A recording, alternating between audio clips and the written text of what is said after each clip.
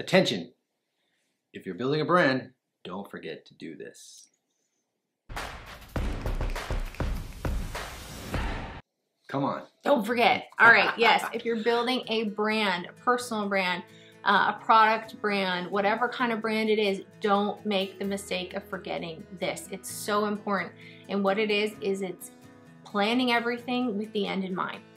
It's kind of like if you were to just build a house, like you're like, I'm gonna build this house for just, it's gonna be beautiful and amazing, and then you're not thinking about the end goal of like, who's the house for? Did you think about like if you're building it for, let's say, your grandma, and maybe she doesn't want a 5-story house with 5 stairs to go up and down, and like balconies or like you're building it for a family with kids, like, you know, those modern balconies that have no edges, like no family's gonna want that. Right. So it's building your brand with the end goal in mind. And what do we mean by the end goal? We mean who you are going to serve. That's right. Know them. Yep. Know them like you know. That's right. Your best friend. Sorry, exactly. I'm hitting the mic. Oh, it's all good. So just like she said, it's exactly right, with the end goal in mind, who you're serving.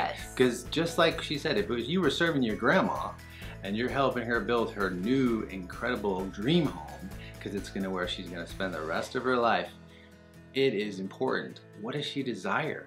What is she wanting, right? And can she manage to get around with 5 stories? No, absolutely not. Yeah. So why would you ever do that to a client, right? Or someone who you're working with, or why would we ever do that to anyone who we're supposed to serve? Yeah, right? And you might be like, but I think that they like this and I like this, and this is important to me, and I can't even tell you how many, like, yes, that can be true, that like who you want to serve is someone very similar to yourself. True. And if that's the case, awesome. But if not, still find out, even, I should say not if not, even if it's similar to yourself, make sure you still understand what their pain points are, what their problems are, what's current right now, what are they wanting right now, and so you're tailoring your brand and your messaging to what they're wanting. Because sometimes it can surprise you on what you think they want, or even like, this is something for us, we laugh about it all the time, is what people need and what people want can be something totally different.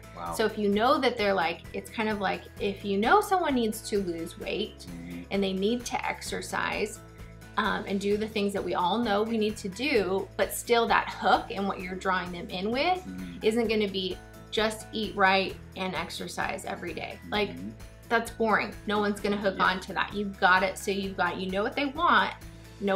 That's kind of the hook, and draw them in, but then you can package what they need. We're kind of digressing. We're getting into it, but don't forget this if you're building your brand, especially if you're in the beginning stages, and even if you've already built one, circle back. It's worth it. Tie in to who you want to serve. Know them, know what they like to do, know what they like to eat, know what the hobbies they have, know them, so that you can package your brand, your offer, and everything to speak to them, to hit on their problems, their pain points. If you don't do that, your marketing's gonna fall flat. True. Your sales, that you're gonna be wondering, why am I just plateauing? Why can't I go to the next level?